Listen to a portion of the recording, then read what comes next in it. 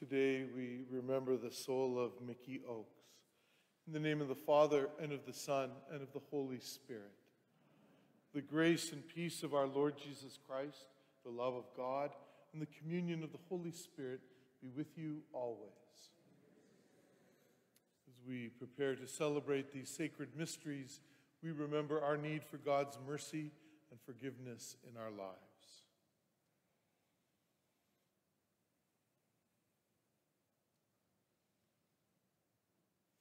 Lord Jesus, you came to call sinners. Lord, have mercy. Christ Jesus, you nourish us in word and sacrament. Christ, have mercy. Lord Jesus, we long for your return in glory at the end of time. Lord, have mercy. May Almighty God have mercy on us, forgive us our sins, and bring us to everlasting life. Let us pray.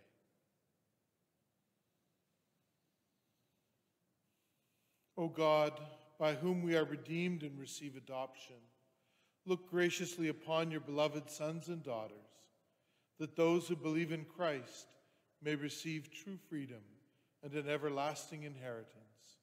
Through our Lord Jesus Christ, your Son, who lives and reigns with you in the unity of the Holy Spirit, one God, forever and ever.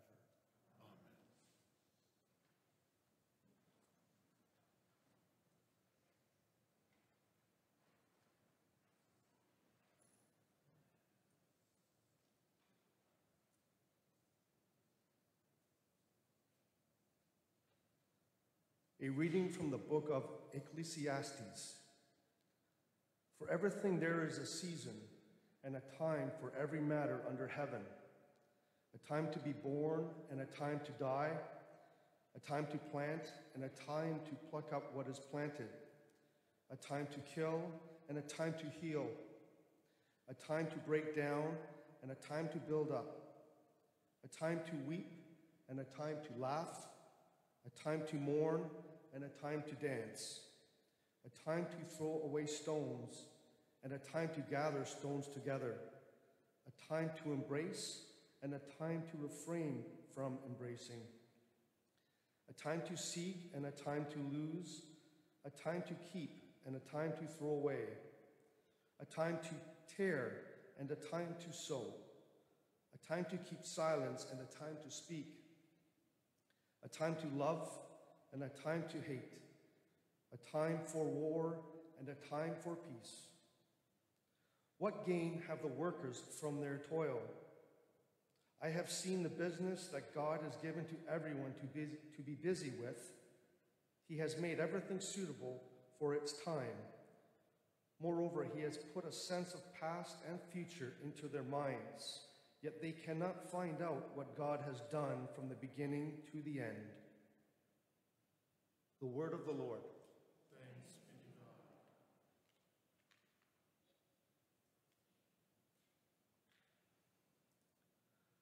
Blessed be the Lord, my rock. Blessed be the Lord, my rock. Blessed be the Lord, my rock, my steadfast love and my fortress, my stronghold and my deliverer, my shield in whom I take refuge. O Lord, what are human beings that you regard them, or mortals that you think of them? They are like a breath. Their days are like a passing shadow. Blessed be the Lord, my rock. I will sing a new song to you, O God, upon a 10-stringed harp I will play to you. Happy are the people whose God is the Lord.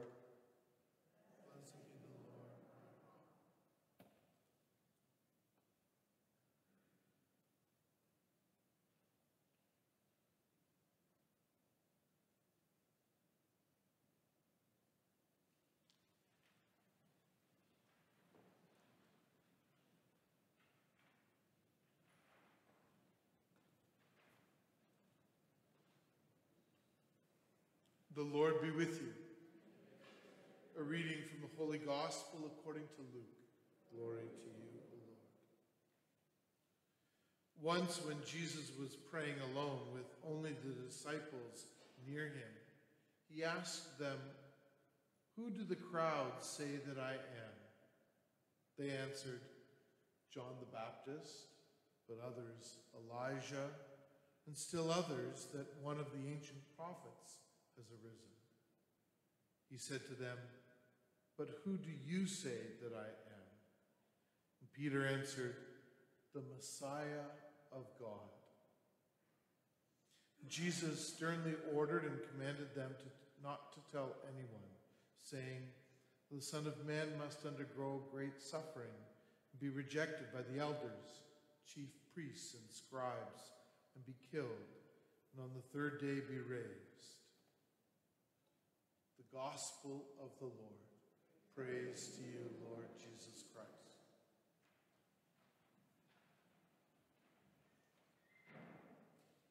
So this passage in Luke's Gospel has a parallel or a similar passage in Matthew's Gospel, but it has a bit of the twist, if you will, of Mark's Gospel. What do I mean? So this encounter where Jesus is in a remote place with the disciples, with the apostles close to him, and he asks them this question: "Who do people say that I am?" What do the crowds say? What's the scuttlebutt? Dare I say, Jesus is asking them, what's the gossip? What's the gossip about me? And so the apostles, the disciples say, well, some say this, some say that. Blah, blah, blah. But Peter says, "You are the Messiah." And up to that point, it's very similar to what happens in Matthew's Gospel. The change now is that Jesus says, don't tell anybody this. Don't reveal the secret. Let them go on speculating. Don't reveal the secret, because I have to suffer and die and undergo great suffering, be killed, but on the third day I'll be raised. And I imagine that for the apostles, this was like very weird talk, very weird thinking, like to think that Jesus would have to suffer and die and then be raised. And I'm sure they just kept sort of shaking their head. I don't know what this means. Because on that side of the resurrection, they had no idea what the resurrection really meant. But they trusted in Jesus. And Peter got it right in saying that you are the Messiah of God, the messenger of God, the Redeemer from God, the one who would set things right. In our first reading, we hear this long litany of a time for this, a time for that, all almost contradictory items, right? Peace, a time for war, a time for peace, a time for planting, a time for plucking up what is planted. And I always dislike the idea that this passage is often chosen by people for a funeral reading. It's one of the readings at a funeral. I wonder if they still have that song from Pete Seeger in their heads.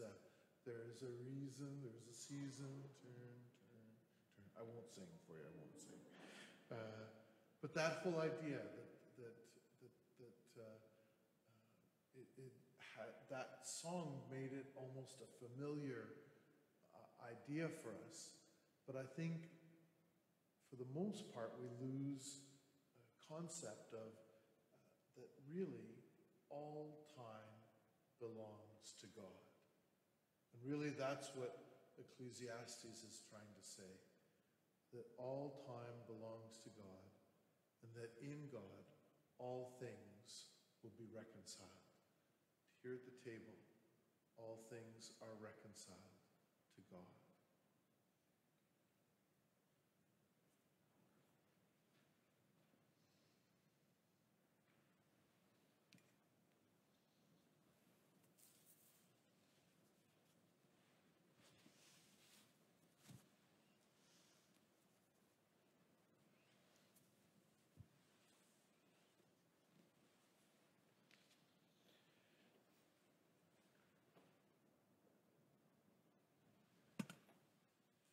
Blessed are you, Lord God of all creation, for it is through your goodness that we have this bread to offer, which earth has given, human hands have made. It will become for us the bread of life. Blessed be God forever.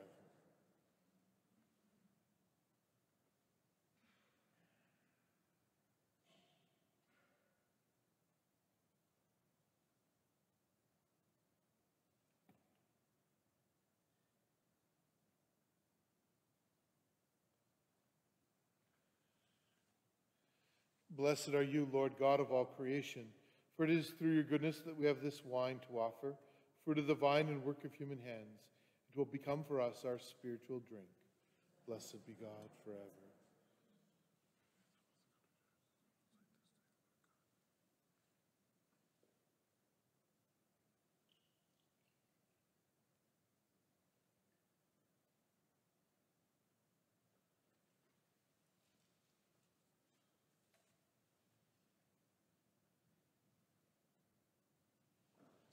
Pray, my brothers and sisters, that my sacrifice and yours might be acceptable to God, the Father, the Almighty. May the Lord accept the sacrifice at your hands for the praise and glory of God's name, for our good and the good of all his holy church. O God, who give us the gift of true prayer and of peace, graciously grant that through this offering we may do fitting homage to your divine majesty, and by partaking of the sacred mystery, we may be faithfully united in mind and heart through Christ our Lord. The Lord be with you. Lift up your hearts. Let us give thanks to the Lord our God. It is truly right and just, our duty and our salvation, always and everywhere to give you thanks, Lord, Holy Father, Almighty and eternal God, through Christ our Lord. His death we celebrate in love. His resurrection we confess with living faith. And his coming in glory we await with unwavering hope. And so with all the angels and saints we praise you, as without end we acclaim. Holy, holy, holy Lord, God of hosts, heaven and earth are full of your glory. Hosanna in the highest. Blessed is he who comes in the name of the Lord. Hosanna in the highest.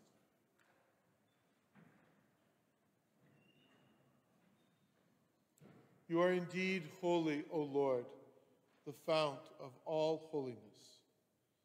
All you have created rightly gives you praise. For through your Son, our Lord Jesus Christ, by the power and working of the Holy Spirit, you give life to all things and make them holy. And you never cease to gather a people to yourself, so that from the rising of the sun to its setting, a pure sacrifice may be offered to your name. Therefore, O Lord, we humbly implore you, by the same Spirit, graciously make holy these gifts we have brought to you for consecration, that they may become the body and blood of your Son, our Lord Jesus Christ, at whose command we celebrate these mysteries. For on the night he was betrayed, he himself took bread, and giving you thanks, he said the blessing, broke the bread, and gave it to his disciples, saying, "Take this, all of you, and eat of it, for this is my body, which will be given up for you."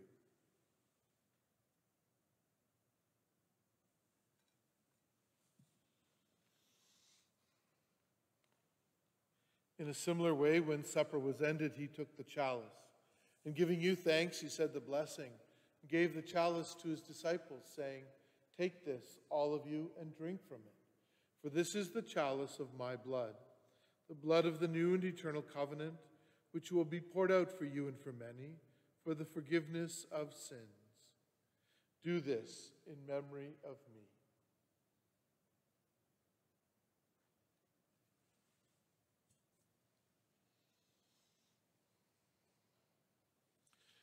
The mystery of faith.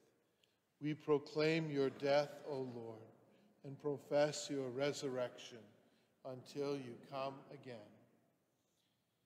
Therefore, O Lord, as we celebrate the memorial of the saving passion of your Son, his wondrous resurrection, and ascension into heaven. And as we look forward to his second coming, we offer you in thanksgiving this holy and living sacrifice. Look, we pray, upon the oblation of your church, and recognizing the sacrificial victim, by whose death you willed to reconcile us to yourself. Grant that we who are nourished by the body and blood of your Son, and filled with his Holy Spirit, may become one body, one spirit in Christ. May he make of us an eternal offering to you, so that we may obtain an inheritance with your elect, especially with the most blessed Virgin Mary, Mother of God, with blessed Joseph, her spouse, with your blessed apostles and glorious martyrs, and with all the saints, on whose constant intercession in your presence we rely for unfailing help.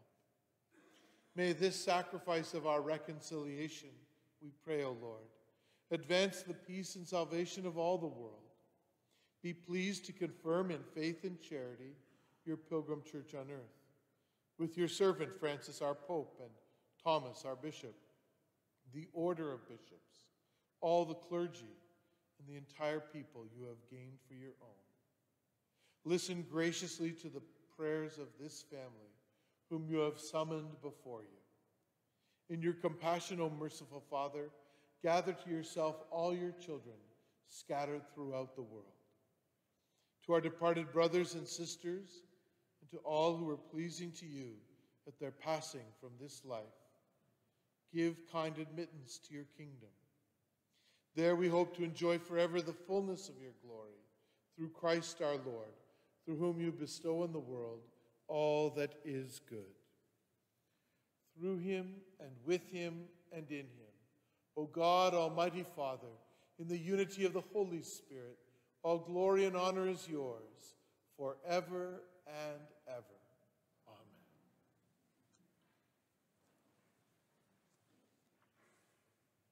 Jesus taught us to call God our Father, and so we have the courage to pray, Our Father, who art in heaven, hallowed be thy name. Thy kingdom come, thy will be done, on earth as it is in heaven. Give us this day our daily bread, and forgive us our trespasses, as we forgive those who trespass against us. And lead us not into temptation, but deliver us from evil. Deliver us, Lord, we pray, from every evil. Graciously grant peace in our days, that by the help of your mercy we may be always free from sin and safe from all distress, as we await the blessed hope, the coming of our Savior, Jesus Christ. For the kingdom, the power, and the glory are yours, now and forever. Lord Jesus Christ, who said to your apostles, Peace I leave you, my peace I give you. Look not on our sins, but on the faith of your church, and graciously grant her peace and unity, in accordance with your will, who live and reign forever and ever. The peace of the Lord be with you always. Share with one another a sign of Christ's peace.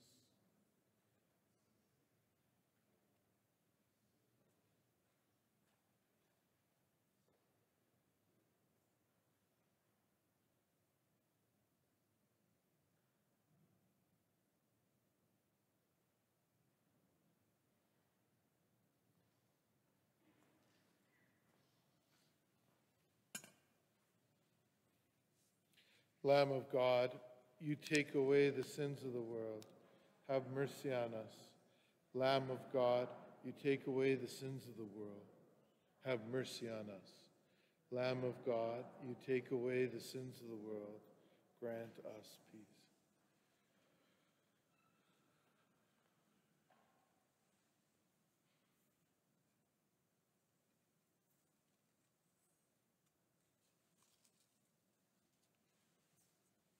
Behold the Lamb of God.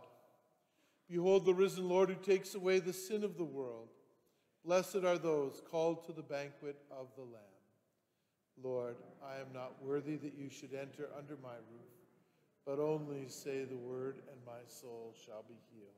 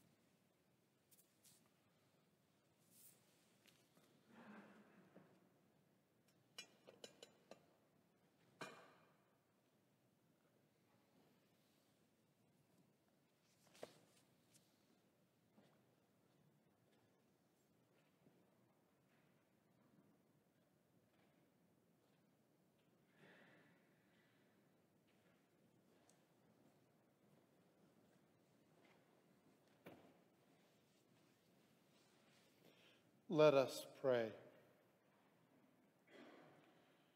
O God, who give us the gift of true prayer and of peace, graciously grant that through this offering we may do fitting homage to your divine majesty, and by partaking of the sacred mystery, we may be faithfully united in mind and heart. Grant that your faithful, O Lord, whom you nourish and endow with life through the food of your word and heavenly sacrament, may so benefit from your beloved Son's great gifts, that we may merit an eternal share in his life, who lives and reigns forever and ever. The Lord be with you. May Almighty God bless you, the Father, the Son, and the Holy Spirit. Go in peace, glorifying the Lord by your life. Thanks be to God.